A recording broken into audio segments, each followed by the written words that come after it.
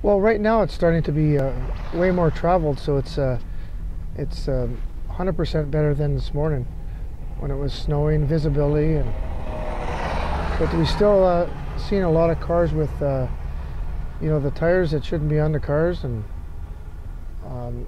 I don't think we've had a accident reported today that we had to respond to. So, but I think today a lot of people just said, forget it, I'm not taking my car out, take the bus or whatever and walk to work. So yeah, no, we've had nothing, and I think we're in service, are we? We are in service. Yeah, see.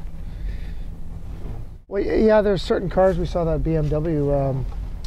It was a really old BMW, and it had summer tires on it, and it was ahead of us. But see, even the truck is into the slush here. So, but there's tons of cars that should not be. But we saw some parked on the side of the road at times, obviously just abandoned. So the stopping distances don't change much from cars when it starts to get icy, because you can still lock this thing up. That's ABS, so it's not foolproof, that's for sure.